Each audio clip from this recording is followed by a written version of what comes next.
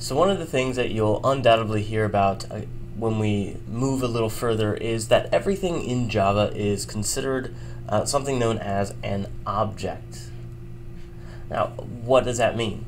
Well, even before we start to build our own objects, one of the luxuries that we kind of have as being developers is someone has already come out and done a lot of work for us. You might notice that every time we write, we do use, say, the scanner class. We have to always start writing with import java.util.scanner. And we haven't really talked too terribly much, but what's actually going on is we're grabbing an object, but what we're also doing is we're grabbing something that's been pre-built for us. We can think of it sort of almost like a giant tool shed of what we call objects that we can grab from. And one of those is, in fact, guess what? The scanner class.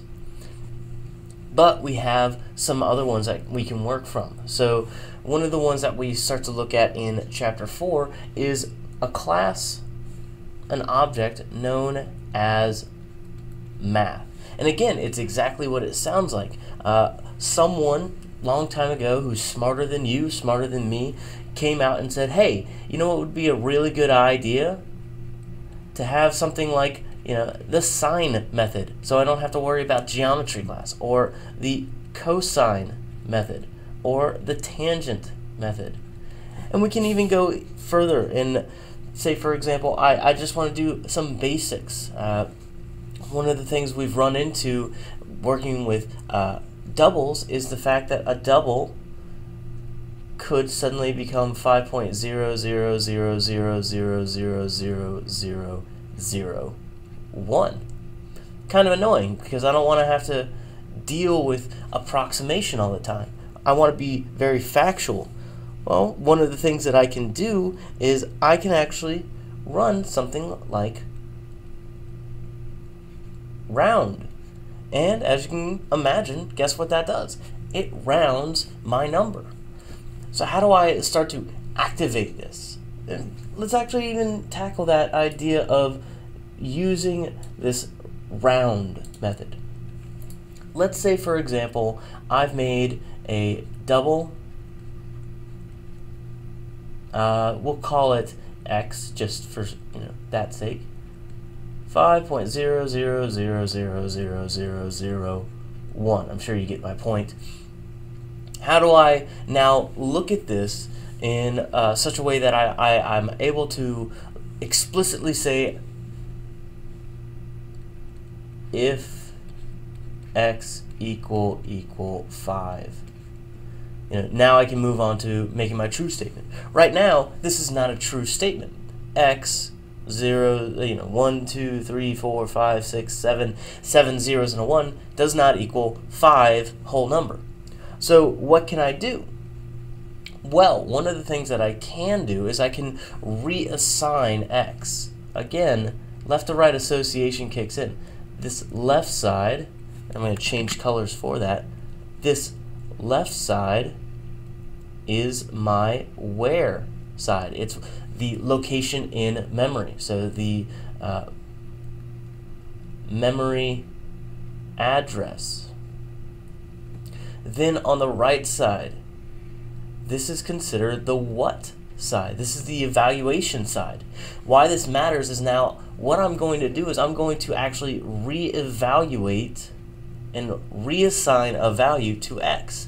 X on the left side, again, is the memory address. It's the where. But on the right side is the what.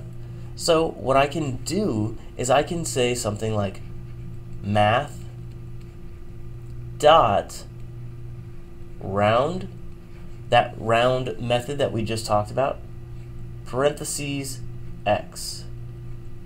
And so what this is going to do is, as you can guess, it's going to take our number, round it down to the traditional x well, traditional 5, and now we can actually apply that. So let's even see that in action.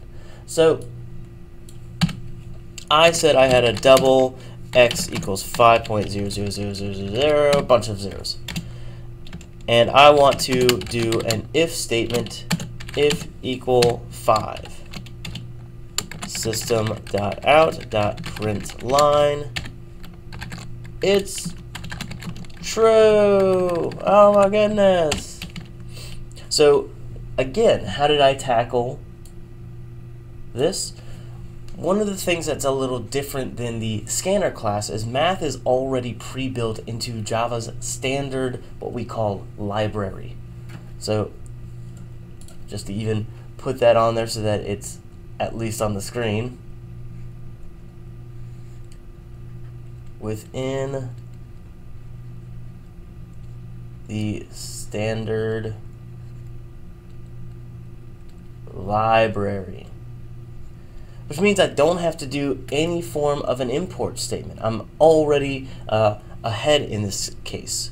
So again, like I said, what I'm going to do is I'm going to say I want to reassign x a value.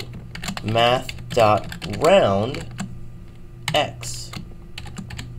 Left to right association kicks in. The left side is the where. The right side gets evaluated first. So 5.0000001 becomes 5, and then x now gets re-evaluated as 5.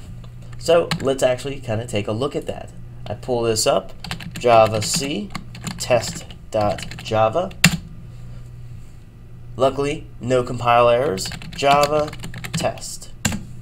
It's true! Oh my goodness. Isn't it beautiful? We have so many things at our disposal.